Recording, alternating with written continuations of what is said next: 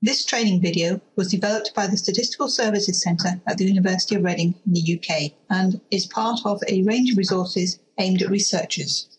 This particular video introduces the concept of a data and document store. During the lifetime of a research project, there is a need for a shared storage area for project data and documentation. This can be easily turned into a public archive at the end of the project. We have coined the phrase Data and Document Store, or DDS, to refer to such a shared storage area.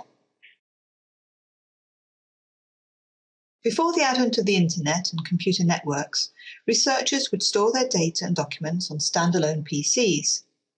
This worked fine for small projects with one researcher, but as projects became larger and teams developed, you often had the situation with each team member holding some but not all of the documents and data for the project.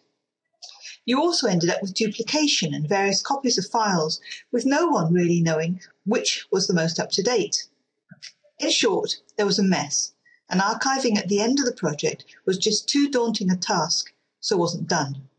Sadly, some still work like this. A DDS is a central storage area for project data and documentation. So instead of the data and documentation being divided among the researchers and no one really being sure what is where and which is the most up-to-date, everything is stored centrally and all project members have access.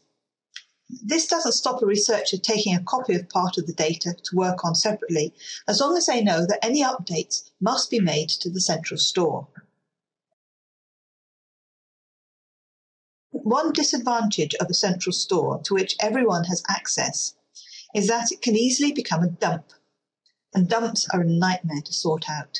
Think back to times when you've attempted to tidy your desk or your filing cabinet, and imagine how even more frustrating this could be when everyone was dumping paper on it. To help avoid a dump, you might consider appointing someone as the custodian of the DDS. Data and documentation go to and from the DDS via this person. An alternative would be to give everyone read access, but only give write access to the custodian. Where you store your DDS depends on the resources and local skills you have available.